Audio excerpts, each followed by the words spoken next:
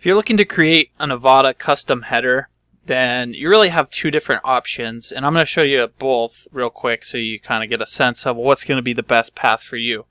But the header is just this top section of your website, and if your website's built on WordPress using Avada, then you can log into your site, come over to Avada, click Global Options. I'm just going to open it in a new tab here, and you can also find it from the back end under Avada Options.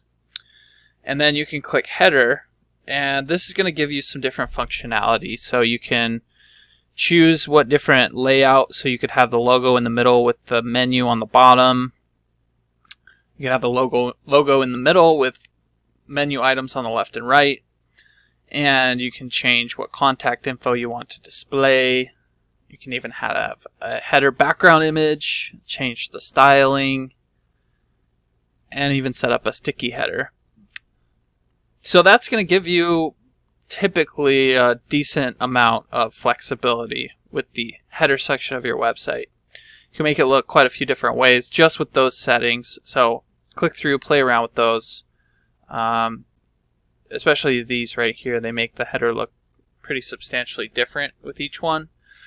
But if you want to have a fully customizable or fully customized header for your Avada website, then what you want to do is come over here to Layouts and click Layout Builder. You can also get to it from here under Layouts. And there'll be this global layout option here. And you see where it says Select Header. So basically what this is going to do is you're going to be able to build out a header, and it's going to show globally across your website, meaning on every single page and post and product, and anytime somebody loads a page or anything on your website, they'll see these global settings here. So if you click Select Header, we'll just type something like main header area. You can name it whatever you want. It doesn't really matter. It's just for internal use only here. And then if you click this little pen tool, then you can actually edit this section here. And you want to use the Avada Builder most likely. So if you click that, then you can click Add Container, and we'll just do this full width container here, meaning it's going to be the full width of the website. And then when you click Elements, we should see like menu. So this is going to be the actual menu bar. But we don't necessarily want to have that be the full width here. So we'll actually probably want to make this more like 3/4. And then we can add another block here. So I just went to columns and clicked this full column. And then we can make this 1/3. Oh, excuse me, 1/4. And then we'll add an image. And then under image, if you click this, there's this little stack of circles here. If you click that, you can dynamically select content. So we can do the site logo. And then it'll, you can select the different types, whether it's sticky or what have you. So then we've got our logo there. We've got the menu here, which is, we're basically just kind of rebuilding what we have here. So the logo, the menu, and then we got this top bar across the top here. So if we added another container and put this up top, then we can add, 2 half columns. And then say we want our phone number in one of these here. Throw that in there. And then we want the get a quote button up here. And we'll made it a list, which we don't want. Then we'll justify this to the right since that's how it's set up.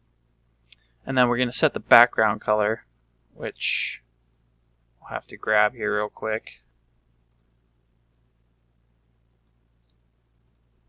And I'm just going to do this so you can see what this looks like. So I just went to background, put this color here, and I guess we're going to need to have these be white or else we're not going to be able to see them.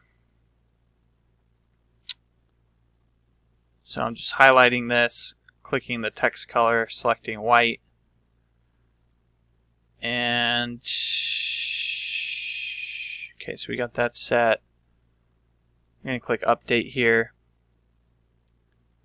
and we'll see what this looks like. It's probably going to need some adjustment. Yeah. So we need to adjust some things, but you can see we just basically rebuilt this whole header section, but we did it in such a way that now we can add in different elements. So say we want to have this be actually a button. So let's go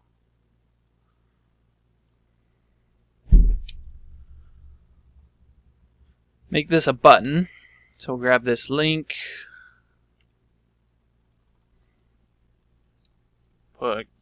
get a free quote now, and we'll justify this over to the right. So if we update that, then we should be able to see that button appear in the top right hand corner now. So what this does is it allows us, yeah, it just needs some styling here. So like we could add some top padding here. Actually it probably needs to be like 20 pixels. Whoop, not 200. But we can start spacing things out correctly. We could increase the font size for this phone number to make it stand out more.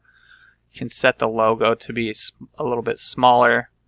But now you can see we've got this free quote button up here. We've got the phone number. We could add some text next to the phone number. It really just gives you 100% flexibility over how you want things to show up. We need to add some spacing here, so let's do 20 pixels. And so you'll have different, you can see you can change the styling of the menu on like the sub menu, the mobile menu, general, main menu. There's all sorts of different stuff you can edit in here. So now it should space out these items so that they're not, okay, that looks better. And then we should be able to set them off to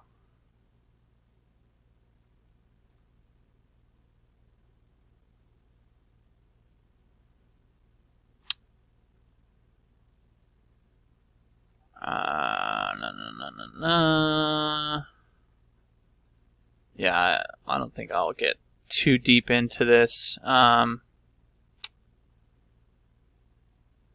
essentially, this allows you to build out a completely custom header and add in whatever elements you want to add in, rather than just being stuck with the basic options that we were looking at for the header. They're essentially built in. So this whole custom header, well, now it's not going to let us use these header options because we built a custom header. But for more flexibility, you can essentially build out how you want your header to be, how you want it to show up. You can even set it so that there's, say you just want a custom header on product pages. You can create a new layout, and then you can select, you can basically create another header section here. And then when you click this gear icon, you can choose what pages you want it. So say we would just want it to be on all the posts. So we can click this. Now that custom header is going to show up on all the posts on our website. So you can see here there's a little green icon and it says all posts. So that gives you even more flexibility to where you can have a different header on different pages or even posts or products or whatever on your website. So I hope you found that helpful. Go ahead and take some time to mess around with it. If there's anything you run into or you've got questions, don't hesitate to reach out. You can always drop your questions in the comments section below. I'll be sure to get back to them there. And until next time, take care.